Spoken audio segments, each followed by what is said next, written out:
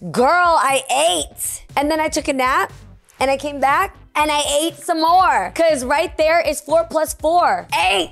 This look is so good. Mabuhay Mega, I'm Jeannie Mai, and I'm gonna be reacting to some of my iconic fashion moments. So this is Mega Fashion Moments.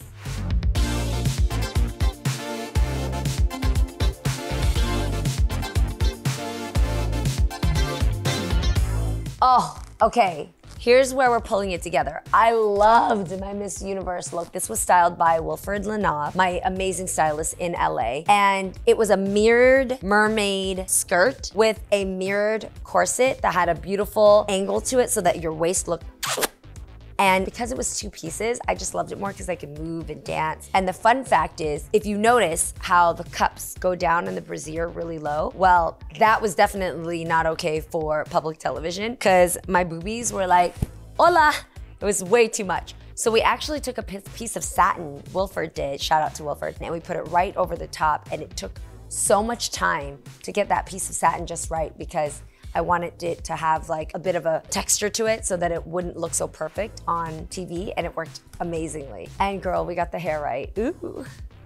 I love the Miss Universe organization. I just love what it stands for. I've always been about the candidates. I've always been about the excitement and the energy that these ladies go through all year long to get to where they are. So I don't personally get caught up in like the business side of the organization. I'm more about the meaning and the value and the celebration that it is for all the countries that are there. I have only nothing but good memories about Miss Universe.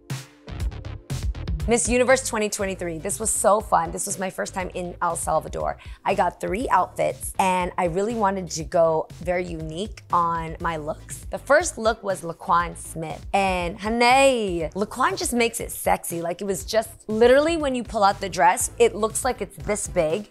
Like this big, and it looks like black pantyhose. That's how crazy sexy that dress is. And I threw it on, and it's one of those dresses where you have to make sure you know your angles and your arch so that I knew how to stand, and it was so fun. And then the second one is I've always loved a deconstructed tuxedo for men, but I don't want to be so boxy with like the pants and the top and the button-up shirt. So we did a mesh see-through skirt, which I thought was so fly, with a black bodysuit, a men's white button-up. I literally took a Tom Ford suit and tie and button-up, and I just chopped it. That was styled by Marissa Pelly, who did an amazing job. So yeah, score all the way. Listen, I have hosted all over the world, from Vietnam to El Salvador to Venezuela to Brazil. Nobody does the pageant scene like the Filipinas do. Man, the Pinoy pride is off the hook. It's insane. Like, y'all really do plan for this. I feel like you planned the day you were born. I feel like you guys come out of your mamas and you guys are like, what province are we voting for? How high are the heels? Where's Jojo Bragais? You guys know that thing so well. It's crazy. So when I step into Manila, I know exactly where I'm supposed to be. I'm supposed to be over at the Mall of Asia practicing my lines. Doesn't matter what date the pageant is going to be, but I need to be ready because y'all stay ready for those pageants.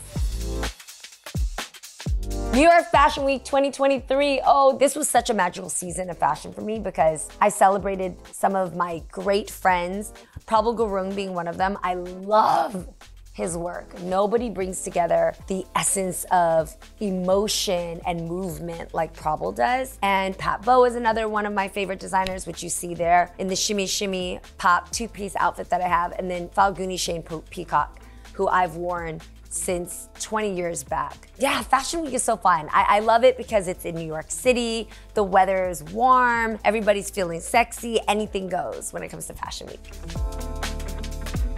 Paris Fashion Week. Okay, so this was my first ever Paris Fashion Week. And I was so excited to go because I brought Monaco for the first time, so she was in Paris. And I wore Stefan Rolland and Gaurav Gupta, incredible designers. I also wore Julien Fournier. There were quite a few designers that I went to go see, but here with these outfits, I just love how different they are. You know, in Paris, it's kind of like New York, anything goes, but a little ho-ho-ho. And I brought it.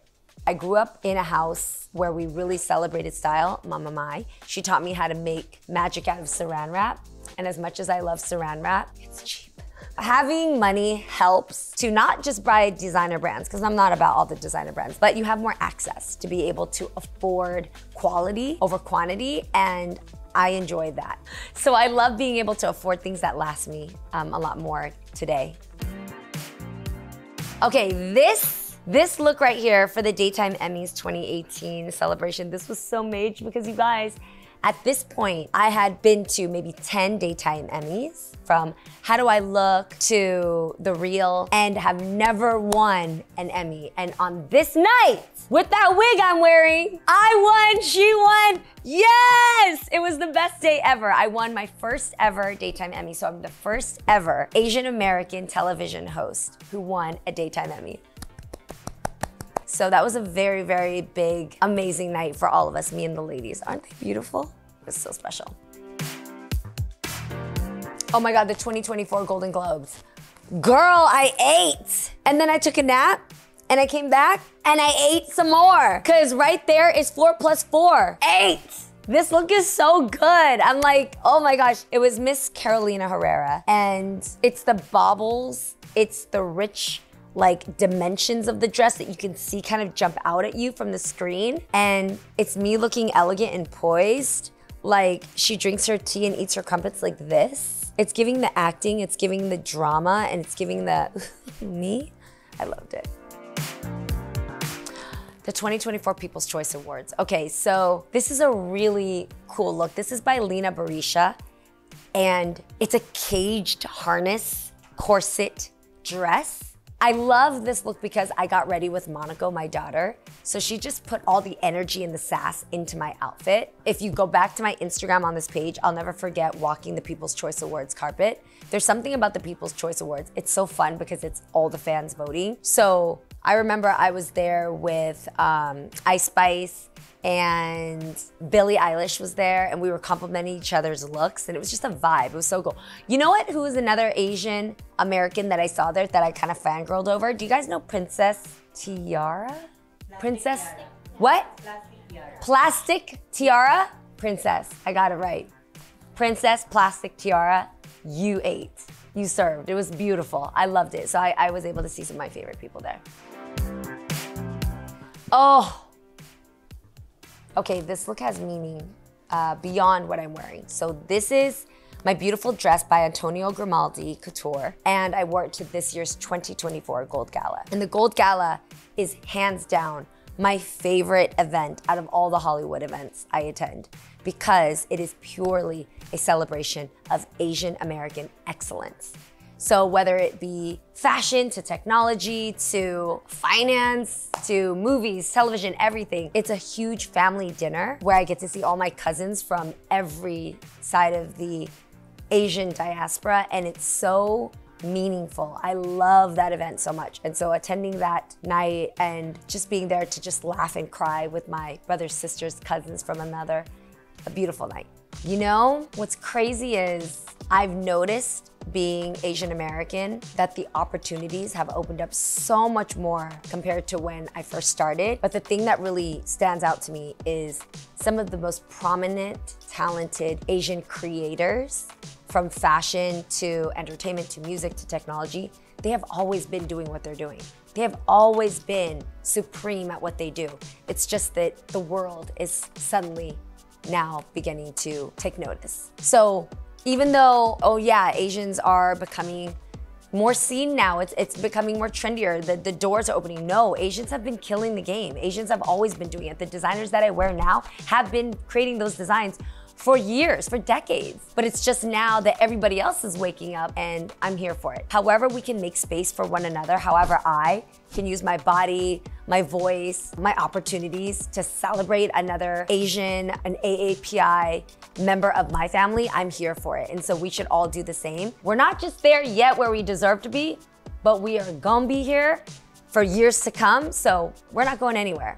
We're ready when we are.